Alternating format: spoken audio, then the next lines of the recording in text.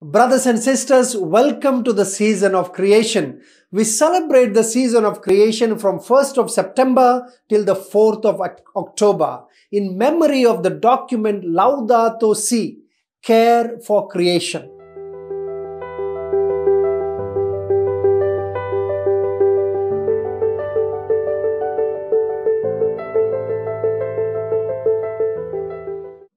Today, we reflect on another passage from this document and we make our reflection. When we fail to acknowledge as part of reality the worth of a poor person, a human embryo, a person with disabilities, to offer just a few examples, it becomes difficult to hear the cry of nature itself. Everything is connected.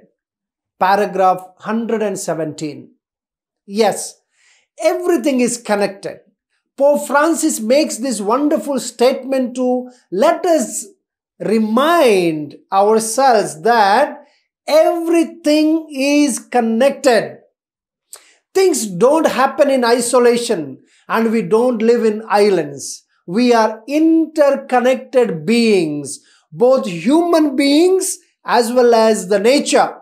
The scientists tell us that human activity has increased so much that it has an adverse effect on the environment. While the Pope continues to stress that our negligence and failure to acknowledge the worth of the poor persons, a human embryo, and the disabilities of the human beings are serious examples to know enough that we have to make strong and serious decisions in our life.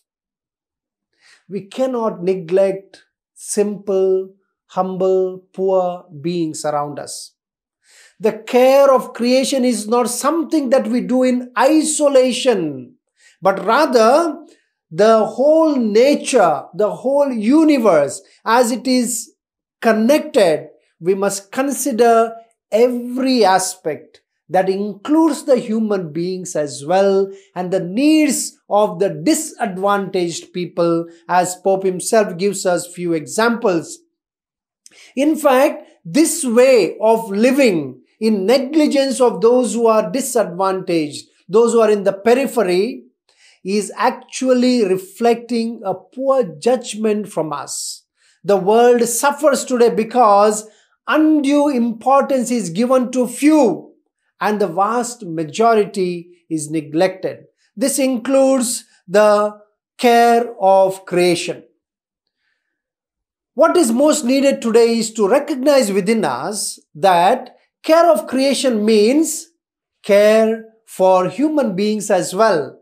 It's not just the nature that we talk about, but also our neighbor who is in need.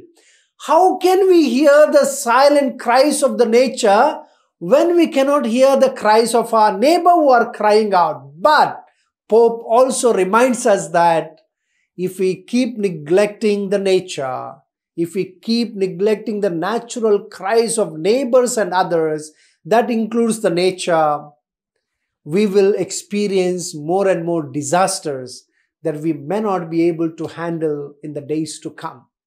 So we take into account today that when everything is connected, we must pay attention to the connection with each other, human beings, as well as the nature.